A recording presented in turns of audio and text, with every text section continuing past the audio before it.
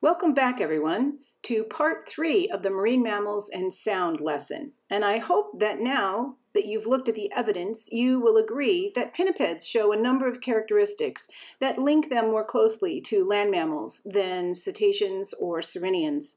Let me give you some more information about pinnipeds, and you might want to add to your notes and your list of evidence. So let me give you a quick overview and introduction to this interesting group of animals called pinnipeds.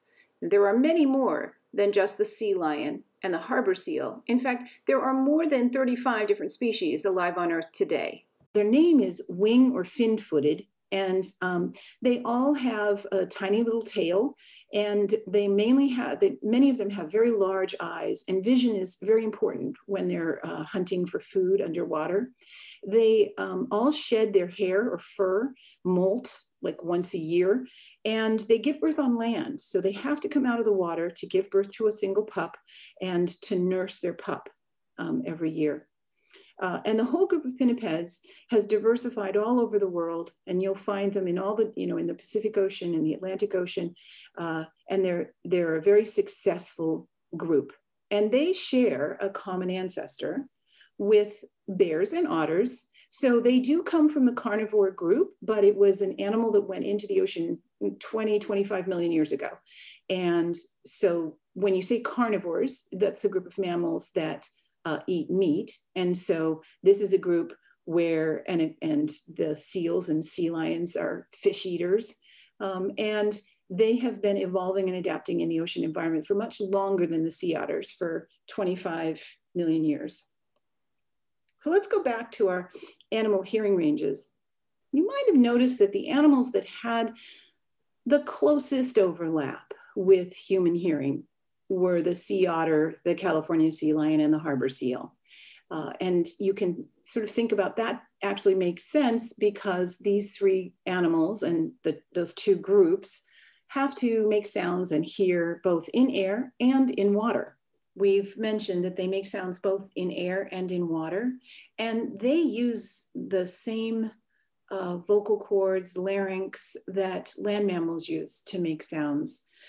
Many species of seals do make lots of underwater sounds, and they use those to communicate. They make bell-like sounds, they make clicks and trills, and warbles and whistles.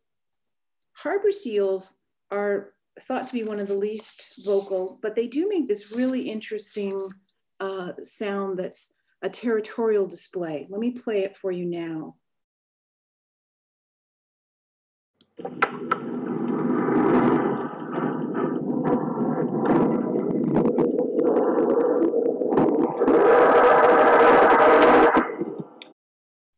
So it sounds almost like a roar, and that's recorded underwater.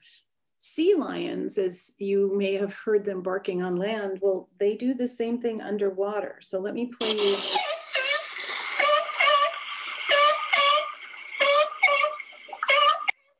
That was recorded underwater. So sea lions are also quite capable of making those same sounds underwater.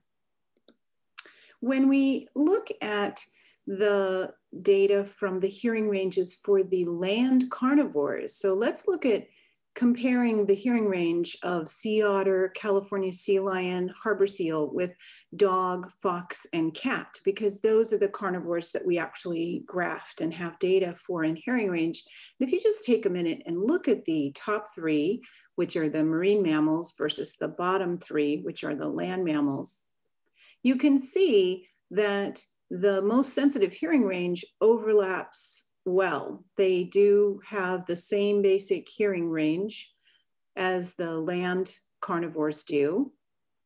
But overall, you can see that the land carnivores hear more in the lower frequencies. And the one that hears the most highest frequencies, if you look there on the graph, out of all those animals, it's the harbor seal, which in many ways is the most adapted to the marine environment. And harbor seals have, they have some special adaptations to their ears to close the ear canal down, and they may be hearing a little differently than many of the other marine pinnipeds. So very interesting. Okay, so now we've talked about sea otters and sea lions and harbor seals. That leaves two groups that we could think about and wonder which of those two is the most different from land mammals. So which one maybe in the fossil record has the longest evolutionary history or has evolved the most into the ocean environment? And you made a prediction. So check back on your notebook and see, what did you predict? Which one did you say was the most different from land mammals? Did you say a sirenian, like a manatee or a dugong? Or did you say a cetacean, like harbor porpoise, bottlenose dolphin, pilot whale, beluga whale, northern right whale, blue whale? Well, guess what? Whichever one you said, you were right, because sirenians and cetaceans have about the same long fossil record. Completely different from, if they've evolved from two different groups of animals, but they both have the same very, very long fossil record and long time adapting into the environment. So some clues that looking at these two groups that tell you, oh, this is a really well adapted to an ocean lifestyle animal. They have those things we talked about, the large bodies, the special blubber, front flippers. The hind limbs have been reduced to just tiny little bones by the pelvis, and they now have a full-on proper tail or flukes for swimming. Now the sirenians and elephants share a common ancestor. So 50 million years ago, from the lineage that elephants evolved from, an animal started going into the ocean in a place called the Tethys Sea in the ancient ocean. And sirenian is for the Greek word that means siren or mermaid. And you can tell that they've really adapted to the ocean environment. Now they are herbivorous, as we probably talked about. So they eat seagrass. And so they're vegetarians like elephants. And they have some of the same really interesting adaptations, like their hind molars are their complete teeth. And they're just like elephants, their teeth are built for grinding down tough vegetation. And throughout their life, their teeth move forward in their jaw. And as teeth wear down and break off, new teeth erupt and move forward. And I think they have 4 sets. So they're like elephants that way. What do you notice when you look at the hearing ranges for manatees and dugongs?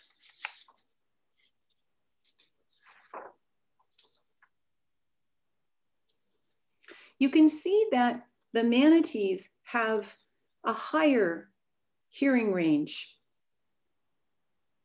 They can hear a bit higher, but their most sensitive hearing range, it overlaps with humans well. Let's add in elephants.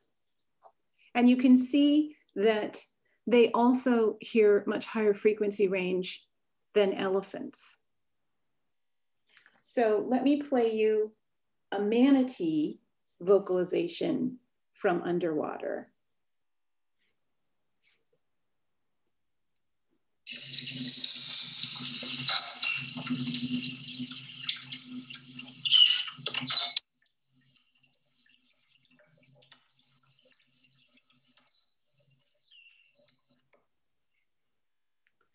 So very simple, but interesting sounds. And you can, we have all those files in a file folder for you. So you can go back and listen to the manatee and the dugong, as well as the harbor seal, the sea lion, and the other cetaceans. When you have a chance, you can play those samples. So let's switch to cetaceans. And as I said, if you said a dolphin or whale, you were just as right as if you said a manatee or a dugong, because cetaceans also are from an ancestor. The fossil record shows us that an ancestor from 50 million years ago first started going into the ocean, but they're evolved from a different ancestor that evolved on land. You have hippos and giraffes, the even-toed ungulates, basically. And hippos are the closest of the relatives to cetaceans. But cetaceans have been evolving and adapting in the ocean for 50 million years. And there's a really good fossil record of all of these really interesting ancient whales and whale-like animals that evolved over the last 50 million years. But on land, the same descendants from that ancestor were evolving into hippos, giraffes, deer, so the even-toed ungulates on land. And both cetaceans and sirenians have really changed dramatically over those 50 million years and have a whole lot of adaptations to living on land. Now, cetaceans are more successful if you measure the number of animals and the number of species than sirenians. So there are more than 80 species of cetaceans on Earth today. And there were only 4 species of sirenians, 3 species of manatee and 1 species of dugong. Now, part of that is that sirenians are restricted because they eat seagrasses. They have to be in shallow, sunny water where those grasses can grow. And they mainly rely on vision to find and forage and eat their food. Whereas cetaceans have evolved into predators that feed on a huge variety of different marine animals, from tiny little shrimp and krill to fish, and even some hunt down other marine mammals. And most cetaceans rely on sound, not only for social communication and to stay in touch with each other, but also many of them use it to hunt down and capture or find their prey. And that means that they've developed a really sophisticated way of using sound. And that's one of the main adaptations that they've made to the marine environment over tens of millions of years. And it probably is a big part of the really great success of cetaceans and why they have moved out and adapted into all the different types of ocean environments. So let's look at cetacean hearing. And these are the groups where you see the really big split, don't you? You can see, if you look at their hearing ranges, and if you look at the 2 that have very low frequency hearing, those are the baleen whales. Those are the very large baleen whales, the blue whale and the northern right whale. And the cetaceans that make the very high frequency sounds are the pilot whale, the beluga whale, the bottlenose dolphin, and way up high, the harbor porpoise. And you can see that they have much, much higher frequency hearing range than humans do, the toothed whales, the Adonises. But you can also see if there's human noise in the marine environment, it doesn't matter whether you're making low frequency noise or high frequency noise, you're going to be disturbing at least some species of marine mammals because they have these well-adapted hearing ranges in both directions, high frequency and low frequency. So take a little bit of time in your groups and discuss what you noticed about the different hearing ranges and what that would mean for our challenge and what you think is going to happen with human noise. And just a quick review for you, just to remember that sea otters are carnivores. They're in the group of mammals known as carnivores, and they're the most recently evolved into the ocean, and their fossil record goes back 2 to 3 million years. Pinnipeds share an ancestor with carnivores like bears and otters, but they evolved back into the ocean 25 million years ago. Sirenians share an ancestor with elephants, and they have a fossil record going back 50 million years ago. And both the sirenians and the cetaceans, it seems like their ancestors were separate, but they both started foraging in the ancient ocean, in that ancient Tethys Sea. And cetaceans are from an ancestor that also evolved into hippos and even-toed herbivores like giraffes and deer. But their fossil record also goes back 50 million years, just like sirenians. So we're going to focus on cetaceans and sound from now on. And of all the groups of marine mammals, it's the cetaceans that have the most sophisticated sound generating and processing adaptations. And that's what our next lesson is going to focus on. So we're going to move on and focus on sperm whales for our next lesson. Thank you for listening, and think about playing some of the marine mammal sounds that you have in the sound folder. There's a whole bunch to choose from, and draw what you imagine, either in your mind's eye. When you hear those sounds, what do you think they look like? Or even what do you think they are going to look like when we play them through a spectrogram, if you have an idea about what spectrograms look like.